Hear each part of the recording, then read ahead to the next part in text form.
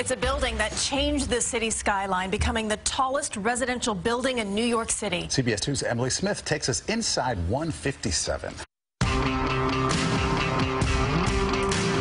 This glass building soars 1,000 feet above the city with 90 stories. We met Douglas Elliman's Noble Black on the 62nd floor for a tour of 157. We're in one of the half-floor residences. We're on 62A.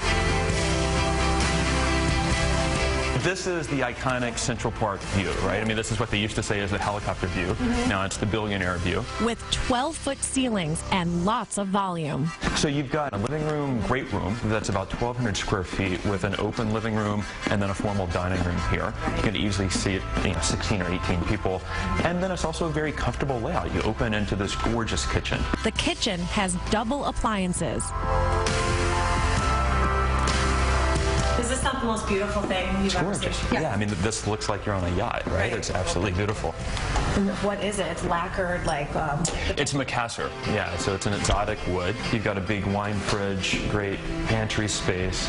And of course, the great thing about being here, too, is you've got the Park Hyatt downstairs. So even if you don't cook, you've got room service every time you want it. You've got butler service if you want somebody to come up and prepare a big dinner for you. You know, they come up, housekeeping comes up and cleans up after. Yes, please. Yes.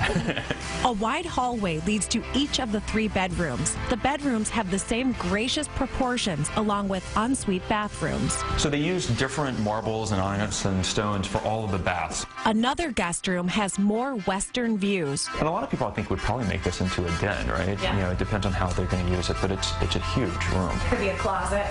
It could be a closet. The master suite faces south and west with a king-sized bed.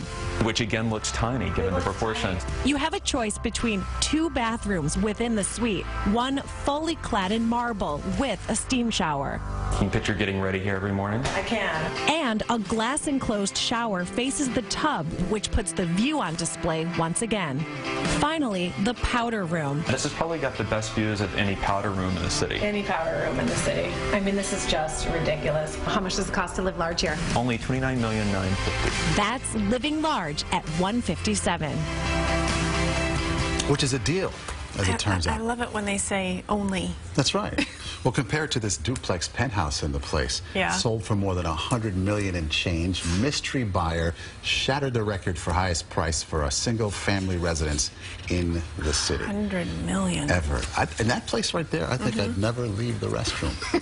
Where is he? He's in the bathroom. He's in the bathroom. He's in the view. It's pretty nice. Up